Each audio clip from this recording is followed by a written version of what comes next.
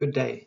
Today I'm going to be talking to you about the work that we are doing to try and save the blue swallow in KwaZulu-Natal, what has been done, what we are doing, and what needs to be done going forward.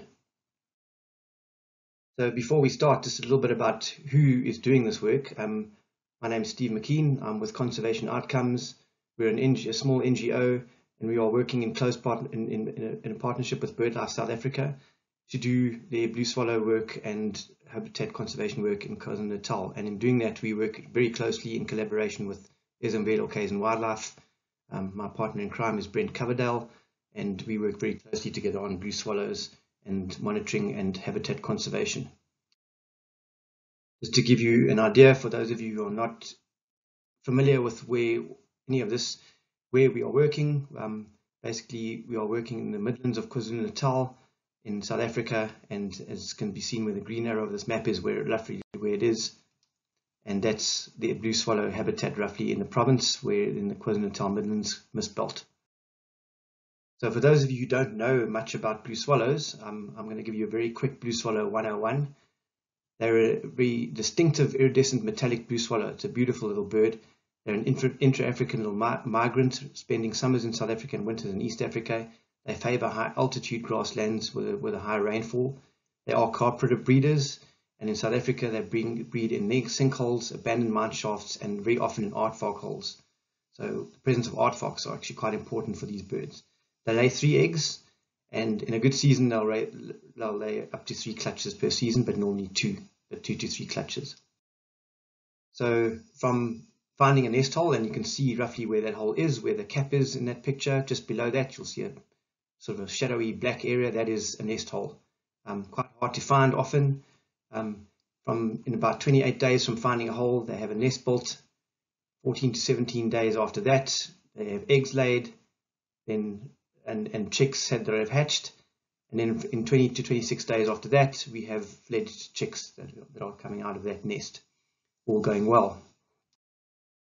The current conservation status of the species is globally, its conservation status is vulnerable, and they're roughly a range of a maximum of about 1,240 pairs, according to Stephen Evans in 2015. However, if you consider that each one of those rhinos represents 1,000 rhinos in the world, this is how many blue swallows we have in comparison to the number of rhinos we have in the world. And rhinos, we all know how threatened they are, but this gives you an idea on how, in relative terms, how threatened these birds are. That is in South Africa, that's globally. And in South Africa, they are considered critically endangered. And if that's how many rhinos we have, with each animal representing 1,000 rhinos there on the diagram, we have a half a blue swallow in relative terms to how many rhinos we have. And at the moment, we estimate somewhere between 35 and 50 pairs in South Africa, less than 250 individuals. So they're in a bad way. So why are we in this predicament? Well, the primary reason is the loss of its grassland habitat, and that's historically through afforestation. Not so much lately, but then I do believe that we are hearing rumors of more catchments being opened for more timber, which is not good news for these birds or their habitat. But we'll have to see what happens with that. Timber plantations, we've had agricultural development, which has transformed their habitat. Rural housing growth, as you can see on the top on the right of the diagram there, and then the mismanagement of grasslands, as in the bottom left-hand diagram. Grassland on the left and pretty severe mismanagement on the left of that fence line. Our grasslands have been steadily eaten away through these land modification processes. That's what our grasslands and natural habitats looked like in 1990, 2017. That is what they look like now. And if you move on to the mist belt, 1990, that's what it looked like, with those dots being blue swallow areas and nests, to 2017, and it has degraded and changed a lot more in the last 4 years, since 2017 as well. So we are losing our habitat at quite a rate. Blue swallows do have a biodiversity target. It's probably, in reality, a pretty unrealistic one, and that is around about 80 active nests by 2020. We've missed that target. We only have about 40 active nests at the most that we know of in the province.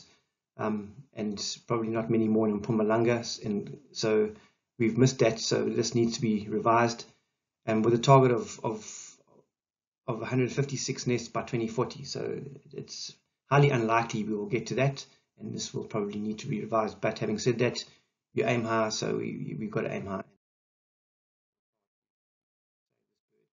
What are we actually doing? Well, we're monitoring.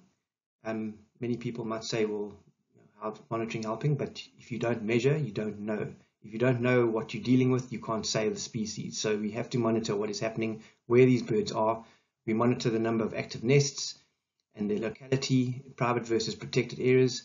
On that point, 99% of these birds are located in private and communal areas. Only Mpentle Nature Reserve, as a state-run area, has blue swallows in it. And that population, as of last year, is declining quite rapidly, and we don't know why. Something we need to look into this year. We monitor the number of eggs, number of chicks, number of fledglings, changes in habitat, and then before the birds arrive back here in late September, early October, we go and we prepare the nest sites where we can, making sure we get rid of debris, any sort of plant blockages, alien plants, and all that kind of stuff. And you can see some pictures of the work that we're doing there. So, as I said, we're monitoring, and this is often what happens. You head out early in the morning and you hit this on the road on your way to monitoring, so you then have to turn back. So it can be quite sporadic and unreliable, and then we have to deal with the weather as well. So it's not a perfect situation, but we have to make the best of what we have and make the best of the time that we have. Population trends in KwaZulu-Natal. This bird has been monitored to greater or lesser degrees of success for many years now, since probably the late 1980s, bird monitoring effort in the early 90s. But you can see we've got an overall declining trend since the mid to the early 2000s. The number of eggs is declining, with a little bit of an increase being shown in the last couple of years. Similarly for the number of chicks, and then again for the number of fledglings. They are seeming to be on the up a little bit, but we're not sure whether that's because we have an intensified monitoring effort in the last couple of years compared to what we did have in 2016, where there was no monitoring, or whether the birds are actually now doing better. We have come through a drought period. The last couple of years we've had good rains, and last monitoring season was a good one with good breeding success. We're also doing some niche modeling.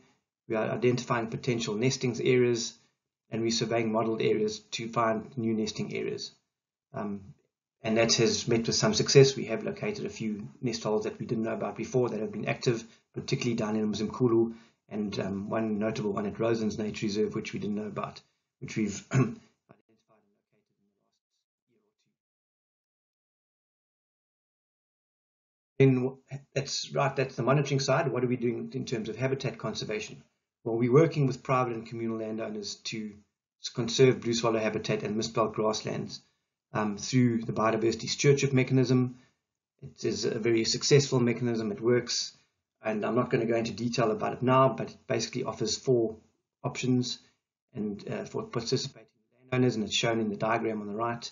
It has legal backing through the Protected Areas Act in South Africa and the Biodiversity Act.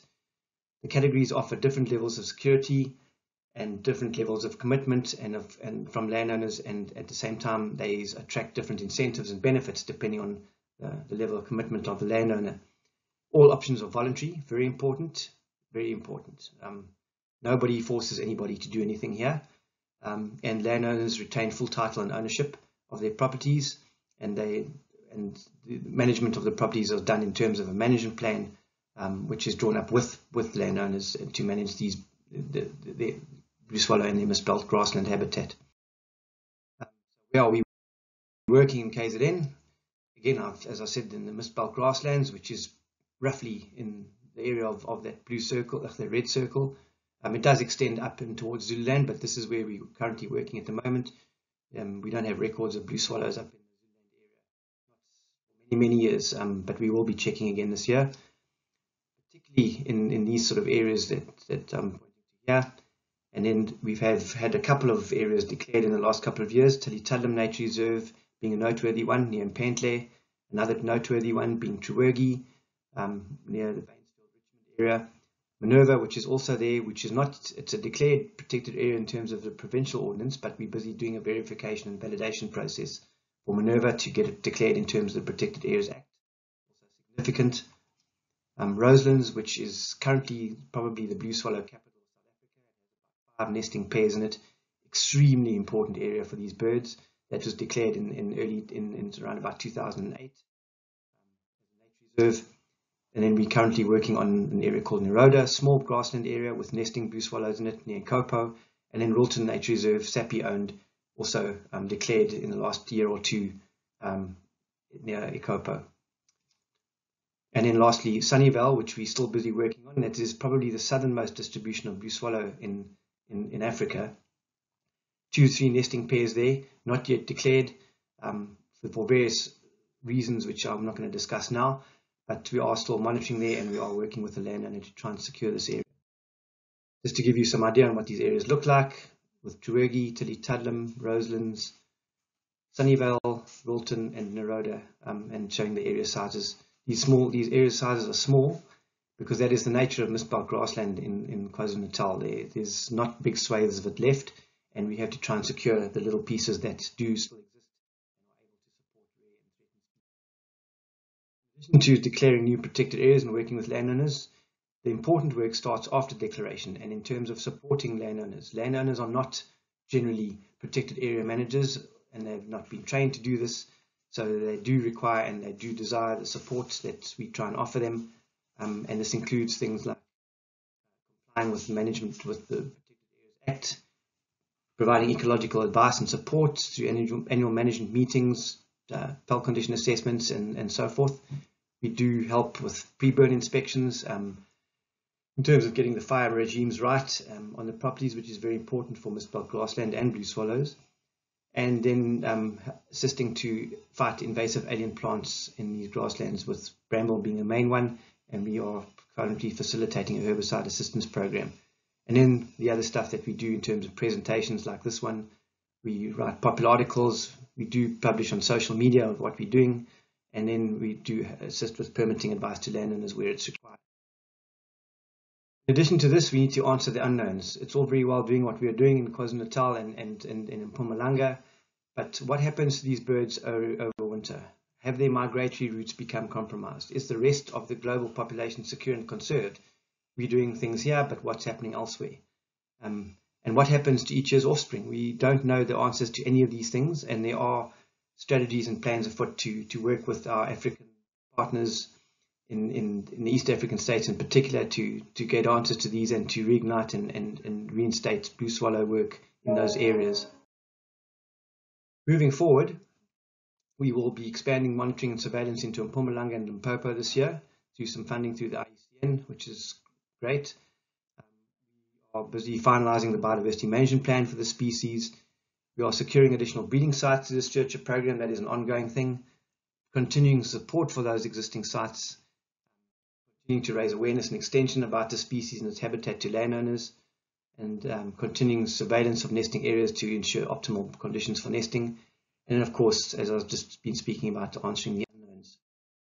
And finally, to acknowledge our partners in this work, the photograph credits to our monitors throughout KwaZulu-Natal. There are several of you, many of whom are volunteers. You know you are. Huge thank you to you all. We wouldn't be able to do this without you. And we gratefully acknowledge, of course, very importantly, the supporters of this work, and they are all shown below. Thank you very much.